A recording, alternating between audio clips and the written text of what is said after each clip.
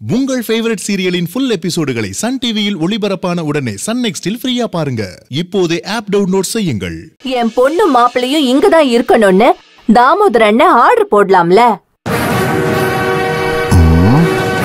கீர்த்தி யாரை கட்டிக்கிட்டா நமக்கு என்ன? என் பொண்ணு சங்கவி ரூட் கிளியர் ஆச்சுன்னா எனக்கு அதுவே போதும்ல.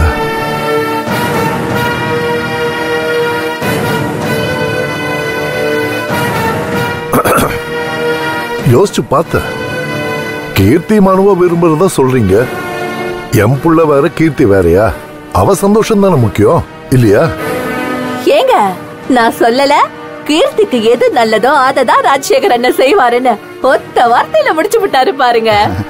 ஆமாண்ணே, நீங்க தான் அத்தாங்கிட்ட சொல்லி எப்படியாவது கல்யாணத்துக்கு ஏற்பாடு பண்ணணும்னு. பேசலாம்ப்பா, ஆனா மனோவுக்கு சரியான வேலை இல்லையே, அப்புறம் எப்படி? அண்ணா நீங்களே இப்படி சொன்னா எப்படி? கையில வெண்ணைய வச்சுக்கிட்டு நெய் கலைஞ்ச கதையல்ல இருக்கு. அண்ணே நீங்க ஒரு வார்த்தை சொன்னா போதும், அத்தா அவர் கம்பெனிலேயே மனோவுக்கு ஒரு வேலை போட்டு கொடுத்துட மாட்டாரா? அவர் வீட்டு மாப்பிள்ள அடுத்தவன் கம்பெனில ஏன் வேலை பார்க்கணும் அண்ணே?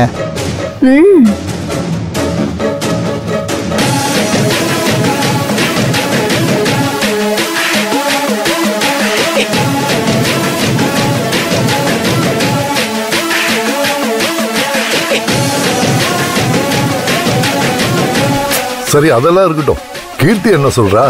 இப்பவே கல்யாணம் பண்ணிக்கிறாளாமா? அண்ணா அதான் எல்லாரும் முன்னாடியே சொன்னால அடுத்த முகூர்த்தத்திலேயே கல்யாணம்னாலும் அவ ரெடிதான். ஆமாண்ணே, உங்க ஃப்ரெண்ட சம்மதிக்க வச்சீங்கன்னா மட்டும் போதும், மத்ததெல்லாம் இவங்க பாத்துக்குவாங்க. அண்ணா அந்த பவித்ராவை தலையெடுக்க விடக்கூடாதுன்னு அதையும் நீங்க தான் பாத்துக்கணும். நீங்க ரெண்டு பேரும் சொல்றதும் சரிதான். இப்போதைக்கு முட்டுக்கட்ட போடுறது பவித்ரா மட்டும்தான். முதல்ல அவளை சரி கட்ட என்ன வழியோ அதை செய்யணும். மத்தபடி மனோ கீர்த்தி கல்யாணத்துல எனக்கு பூர்ண சம்மதம். இது போதும் எங்களுக்கு. உண்மைய சொல்லணும்னா எங்களால நம்பவே முடியல. நீங்க சொல்லிட்டீங்கல்ல, இதுதான் வேத வாக்குன்னு எங்களுக்கு நல்லாவே தெரியும். சரி அப்ப நாங்க வரட்டுங்களா? சரி, சந்தோஷமா போயிட்டு வா. ரொம்ப நன்றிங்க. அம்மா ஒரு நிமிஷமா, பவித்ராவை சரி கட்ட உங்க உதவி சமயத்துல தேவைப்படும். அப்ப நான் கூப்பிடுறேன். அண்ணே அத உதவின்னு சொல்லாதீங்க, நன்றி கடன். அத செய்யறதுக்கு நாங்க எப்பவும் தயாரா இருக்கோம் அண்ணே. வரோம். சரி.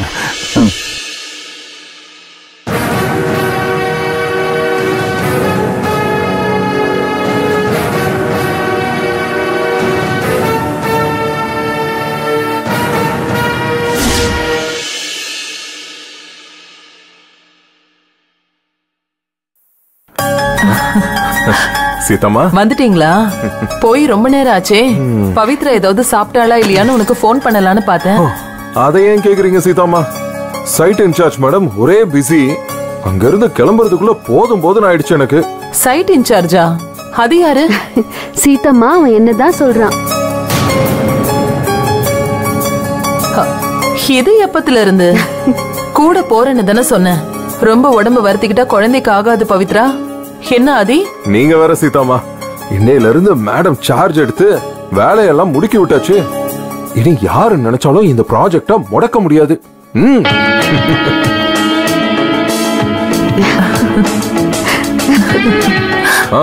அரவிந்த் அண்ணனே நின்னு செஞ்சா எப்படி இருக்கும்? அப்படி இருந்துச்சு. சீதம்மா இந்த ஓவர் பில்டப் தான் உடம்புக்கு ஆகாது. சரி நீ போய் ரெஃப்ரெஷ் ஆயிட்டு வா, சாப்பிடலாம். சாப்பாடு என்ன சாப்பாடு? முதல்ல சைட்ல என்ன நடந்துச்சுன்னு கேளுங்க. ஒரு 5 நிமிஷம் தான் பேசியிருப்பா, மொத்த சைட்டையும் அவ கண்ட்ரோல்ல கொண்டு வந்துட்டா.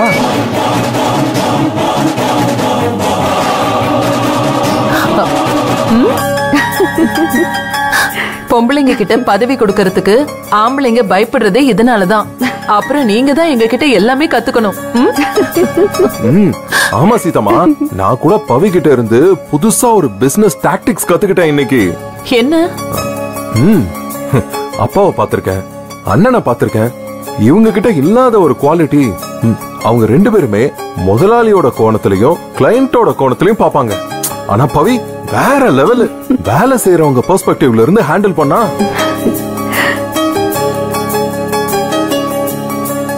சத்தியமா சொல்றேன், நானே மிரண்டு போயிட்டேன்னா பாத்துக்கோங்களேன். பா யார அந்த பொண்ணு?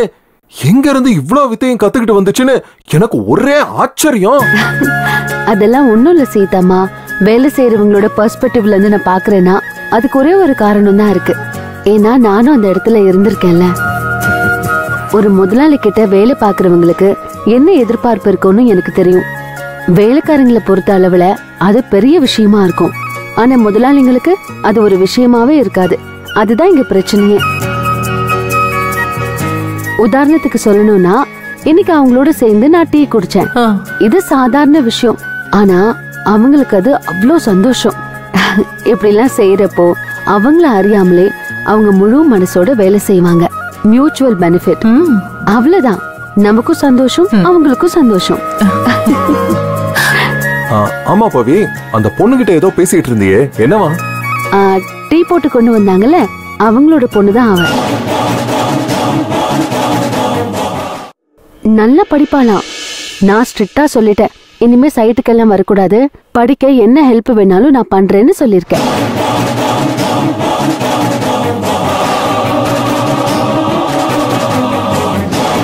உனக்கு ஓகே தானே ஆதி? என்கிட்ட ஏன் கேக்குறீங்க சைட் இன்சார்ஜ் மேடம்? அது உங்க சைட், உங்க டிசிஷன்.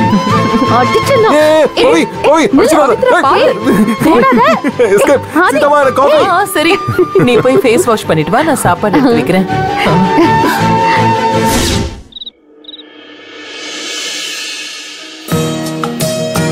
ஹே பவி, டைம் என்ன ஆகுது? இப்ப என்ன பண்ணிக்கிட்டு இருக்க? இதோ அவ்வளவுதான், ஆல்மோஸ்ட் முடிஞ்சிருச்சு. நம்ம சைட் இருக்குல்ல, அதுல எக்ஸ்டீரியர் ஒர்க் பண்றப்போ ஒரு சின்ன மாடிஃபிகேஷன் பண்ண நல்லா இருக்கும்னு தோணுச்சு. அதான் டிசைன்ஸ் பார்த்துட்டு இருக்கேன். நீ எதை வேணாலும் பண்ணு, ஆனா அதை செய்யறதுக்கு இது நேரம் இல்ல. பாவம் குட்டி பாப்பா, உனக்காக அதுவும் தூங்காம இருக்கணுமா? சரிடா, அவ்வளவுதான், ஒரு 5 minutes முடிஞ்சிருச்சு. 5 seconds கூட கிடையாது. முதல்ல அதை க்ளோஸ் பண்ணு. லேப்ப க்ளோஸ் பண்ணு. ஓகே ஓகே, அவ்வளவுதான், நான் பாத்துக்கிறேன். நான் தண்ணி எடுத்துட்டு வர்றதுக்குள்ள இடத்த காலி பண்ணி இருக்கணும்.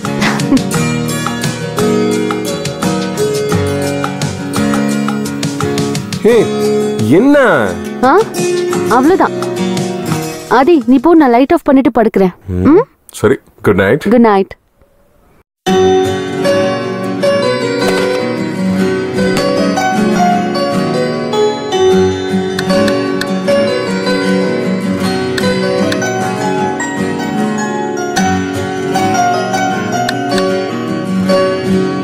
ஏய், எத்தனை தடவை சொல்லிருக்கேன் போன் பண்ணாதன்னு?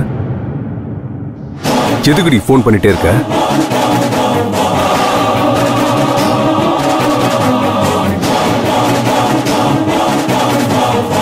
ஏன் மனோ, ஏன் நான் அவாய்ட் பண்ற? என்ன கல்யாணம் பண்ணிக்கிறேன்ல ப்ராமிஸ்லாம் பண்ணல. கொடுப்பு கிளப்பாம போனை வை. ஏய், வச்சிராத மனோ. நானே அம்மாக்கு தெரியாம வந்து பேசிட்டு இருக்கேன். ஒரு 5 minutes என்கிட்ட பேச மாட்டியா? முன்னெல்லாம் மணிக்கணக்கா பேசிட்டு இருப்ப, இப்ப ஏன் எம்எல்ஏ அவ்வளவு எரிஞ்சு விழற? ஏய், உனக்கு எனக்கு ஏணி வச்சா கூட எட்டாது. நான் சொன்ன உனக்கு எங்கடி போச்சு அறிவு? எல்லாம் முடிஞ்சு போச்சு. ப்ராமிஸ் ஆகுது, மண்ணங்கட்டியாவது. பைத்தியம் மாதிரி உலகிட்டு இருக்க. என்ன மனோ இப்படி பேசுற? ஏய், என்னடி என்னமோ நான் மட்டும் தான் சந்தோஷமா இருந்த மாதிரி பேசுற? நீ தானே சந்தோஷமா இருந்த. எல்லாம் சரிக்கு சரியா போச்சு. இதோட நிறுத்திக்கலாம். நான் நிறுத்த மாட்டேன். பவித்ரா மேடம் இன்னைக்கு சைட்டுக்கு வந்தாங்க. அவங்க கிட்ட உன்னை பத்தி சொல்றதுக்கு எவ்வளவு நேரம் ஆயிருக்கும்? மிரட்டி பாக்குறியா? என்னையவே மிரட்டி பாக்குறியா? அவ்வளவு திமிர் ஏறி போச்சு உனக்கு. மகாபலிபுரம் ரெசார்ட் எப்படி இருந்துச்சு? இன்னும் 5 நிமிஷத்துல அதுல ஒரு போட்டோ எடுத்து நெட்ல ரிலீஸ் பண்றேன். ரெஸ்பான்ஸ் பார்த்துட்டு மத்தத அப்புறமா மிரட்டு. மனோ மனோ, அப்படியெல்லாம் பண்ணிடாத மனோ. ஏய், இந்த பார், அந்த போட்டோ வச்சு எனக்கு 10 பைசா கூட பிரயோஜனம் இல்ல, புரியுதா? ஏதோ பெரிய இடத்து பார்ட்டினா 5-10 லட்சம் கறக்கலாம். உன்கிட்ட என்னடி இருக்கு? அதனால ஒழுங்கு மரியாதை நான் சொல்றதை கேட்டு அமைதியா இருக்க பாரு. அதை விட்டுட்டு இனிமேல் போன் போட்டு என்ன தொந்தரவு பண்ணாத, அவ்வளவுதான் சொல்லுவேன். இனிமேல் கால் பண்ண ஒவ்வொரு காலுக்கும் ஒவ்வொரு போட்டோ ரிலீஸ் ஆயிட்டே இருக்கும். பண்ணணுமா?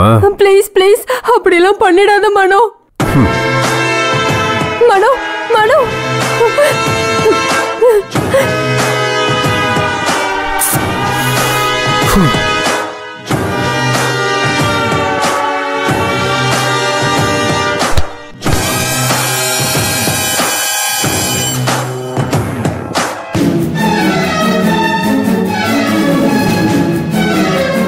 நேரத்துக்கு ஒரு பொண்ணை எப்படி மிரட்டுறான்? யாரா இருக்கும்?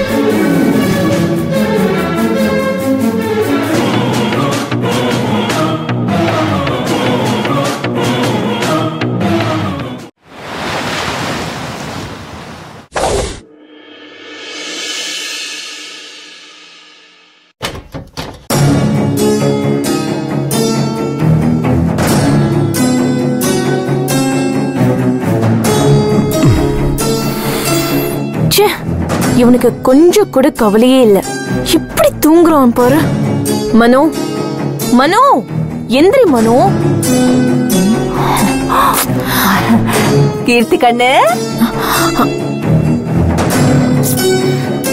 டேய் டேய் டேய், எந்திரா, காஃபி எடுத்துட்டு வந்திருக்கேன் பாரு. ஏமா நீ எப்ப வந்த? தெரிஞ்சிருந்தா உனக்கும் சேர்த்தே காஃபி எடுத்துட்டு வந்திருப்பேன்ல. விடுங்க அத்தை. என்னடா, என்னாச்சு? ஏன் ஒரு மாதிரி மூட் அவுட்டா இருக்க?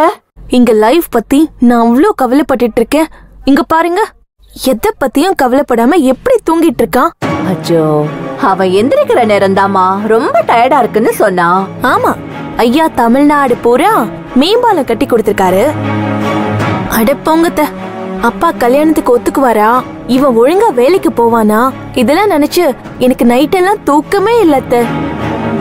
ராஜசேகர் அங்கிள் அப்பா கிட்ட என்ன சொல்லுவாரோன்னு அதை நினைச்சு நினைச்சு மனசு படபடன்னு அடிச்சிட்டு இருக்கு. இவனும் இவனோட கும்பகர்ணம் தூக்கமும். ஐயோ, என்ன இது? என் அன்பு மருமகளுக்கு மூஞ்செல்லாம் வாடி போயிருக்கு. கீர்த்தி கண்ணு, நீ எதுக்கு இவனை பத்தி எல்லாம் நினைச்சு கவலைப்பட்டு இருக்க? ராஜசேகர் அண்ணன் எங்க கிட்ட நல்லாதான் பேசினாரு. கண்டிப்பா அவர் உங்க அப்பா கிட்ட சம்மதம் வாங்கிடுவாரு. நீ வேணா பாத்துட்டே இரு. இல்லத்த, அவரை பத்தி உங்களுக்கு சரியா தெரியல. அப்போதைக்கு கட் பண்ணி விட சமாதானமா பேசுவாரு. பிசினஸ் மூல அப்படிதான் பேசுவாரு அத்த. நம்ம கிட்ட நல்லா பேசுற எல்லாரும் நமக்கு நல்லதுதான் செய்வாங்கன்னு நினைக்கிறத முட்டாள்தானோ அத்த. அதெல்லாம் ஒண்ணும் இல்ல.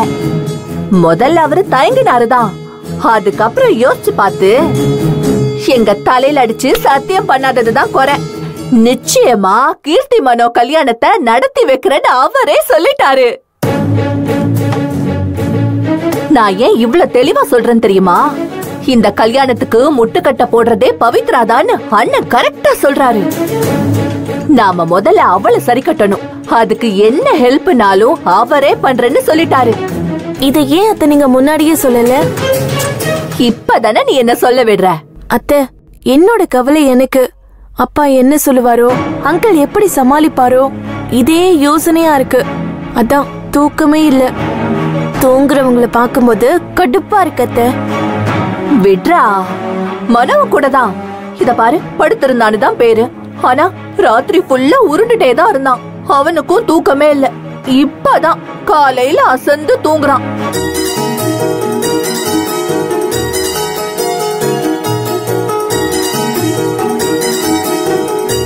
கீர்த்தி கண்ணு, நீ ஒன்னும் கவலைப்படாத. நீ வேணா சங்கவி கிட்ட பேசி பாரு. எப்படியும் ராஜசேகர் அண்ணன் இத பத்தி சங்கவி கிட்ட பேசிருப்பாரு. எனக்கு என்னவோ சங்கவிய நம்ம பக்கம் வச்சுக்கிட்டா நல்லதுன்னு தோணுது. மக பேச்ச தட்டுற தகப்பன் இந்த உலகத்திலேயே இல்லையே. சொல்லிடுறேன் அத்தை, எல்லாத்துக்கும் எல்லா சூழ்நிலையிலயும் அது சரியா வராது. இல்லனா நானே எங்க அப்பா கிட்ட பேசிருப்பேனே. நீங்க சொல்றது சரிதான் அத்தை. நான் வேணா சங்கவி கிட்ட பேசி பாக்குறேன். இவனை கல்யாணத்தன்னைக்கு எழுப்பி மன வரைக்கும் கூட்டிட்டு வாங்க.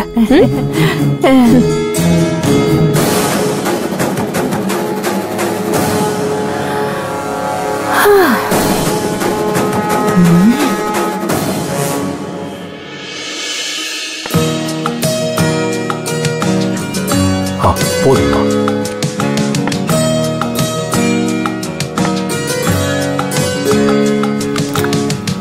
பவித்ரா, ரொம்ப சந்தோஷம்மா. ஆதி சொன்னா கன்ஸ்ட்ரக்ஷன் சைட்டுக்கு போனியா? அரவிந்த் இருந்திருந்தான்னா. ஐயோ அண்ணன், அரவிந்த் நம்ம கூட தான் இருக்கான். குட்டி அரவிந்த் வேற வரப்போறான். அது சரி, ஆதி கதை கதையா சொன்னானே, அதெல்லாம் கேட்டீங்களா? ஆமாமா, நடந்ததெல்லாம் ஒண்ணு விடாம சொன்னான். கேட்கவே அவ்வளவு சந்தோஷமா இருந்துச்சு. அரவிந்த் செய்ய வேண்டியத பவி நின்னு செய்யறாங்கிறப்போ வேற என்ன வேண்டிருக்கு? என்ன பண்ண? அரவிந்த் பத்தி பேசாம என்னால இதெல்லாம் பேச முடியல. நான் பேசலைனாலும் என்னோட மனசு ஒவ்வொரு நிமிஷமும் பேசிக்கிட்டே இருக்கு. மாமா, மனசு பூரா அரவிந்தோட நினைவுகள் இருக்கிற வரைக்கும் அவரு எங்க இந்த வீட்ல தான் இருக்காரு, நம்ம கூட தான் இருக்காருன்னு பரிபூர்ணமா நான் நம்புறேன். அவர்தான் இதெல்லாம் என்ன செய்ய வைக்கிறாருன்னு நான் நம்புறேன் மாமா.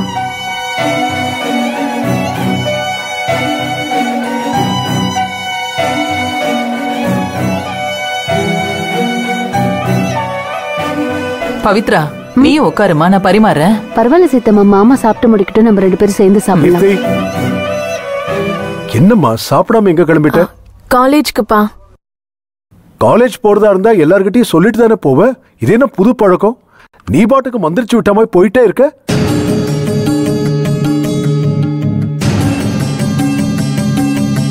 எல்லாமே புதுசாதான்ப்பா இந்த வீட்ல நடக்குது.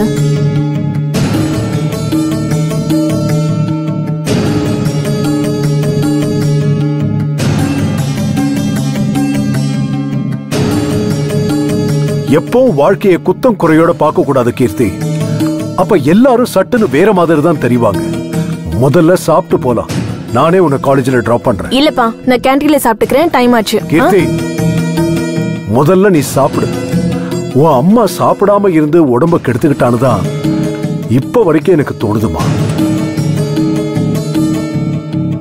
பொம்பளை பிள்ளைங்க வீடு ஆபீஸ்னு அலப்பாகிடுங்க. நல்லா சாப்பிட வேண்டாமா? முதல்ல சாப்பிடு, அப்புறம் நல்லா படி. உனக்கு பிடிச்ச படிப்பு. அப்பா உனக்கு எப்பவும் சப்போர்ட்டா தான் இருப்பேன். நேத்து கூட அரவிந்த் அதைத்தான் என்கிட்ட சொன்னான். கல்யாணம்லாம் இப்போதைக்கு வேண்டாம், அவளுக்கு இப்போதைக்கு படிப்பு தான் முக்கியம்னு சொன்னான்.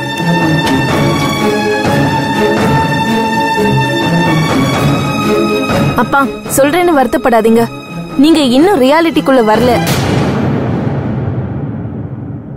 அரவிந்த் அண்ணே இப்ப நம்ம கூட இல்ல, அதுதான் உண்மை.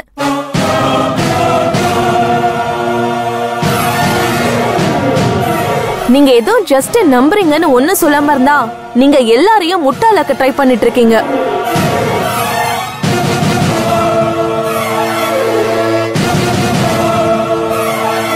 அதுக்கு பேரு டெலியூஷன்ஸ் அப்பா. அதுல 2 வகை இருக்கு.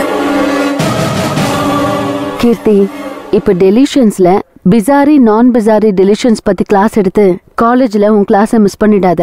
நீ பார்த்து போ, வந்து பேசிக்கலாம்.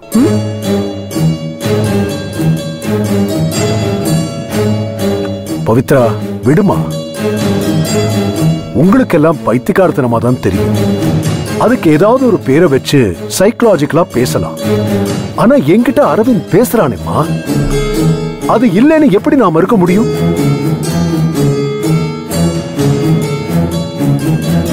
அதெல்லாம் விடு. என்னாச்சு உனக்கு? நீதானே சொல்லிக்கிட்டே இருப்ப, அப்பா நான் நிறைய படிக்கணும், படிச்சுக்கிட்டே இருக்கணும்னு. இப்ப என்ன நீ மாத்தி பேசுற? அப்பா, எனக்கு இப்ப மேல படிக்க இஷ்டம் இல்ல, அவ்வளவுதான். ஏன் எதுக்குன்னு காரணம் எதுவும் கேட்காதீங்க.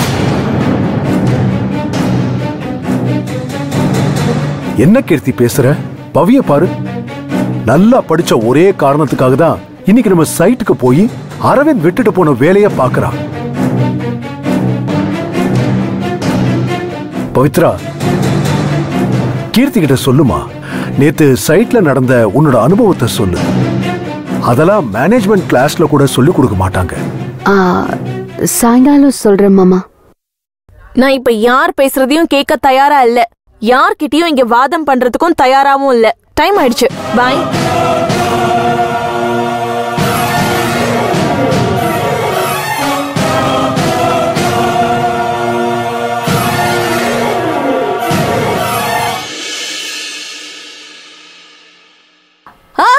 கீர்த்திகண்ணே, இத பாரு. அங்க ராதா இருந்தா கவனமா பேசு. ஏன்னா உடனே சீதாக்கு போன போட்டு விஷயத்த சொல்லிடுவான். அத்தை, டோன்ட் வரி. சங்கவி கிட்ட போன்ல கேட்டுட்டேன். ராதா ஆண்டி கோவில் கிளம்பிட்டு இருக்காங்களாம். அநேகமா நான் அங்க போறதுக்குள்ள அவங்க கோவிலுக்கு போயிருவாங்க. பாத்தியா வாசுகி, நம்ம மருமகன் நம்மளை விட எவ்வளவு புத்திசாலியா இருக்கான்னு எப்படி பக்காவா பிளான் பண்ணிருக்கா பார்த்தல. சரி சரி, பாய். பாய் பாய். பவித்ரா, உட்காருமா. இது வந்துரு.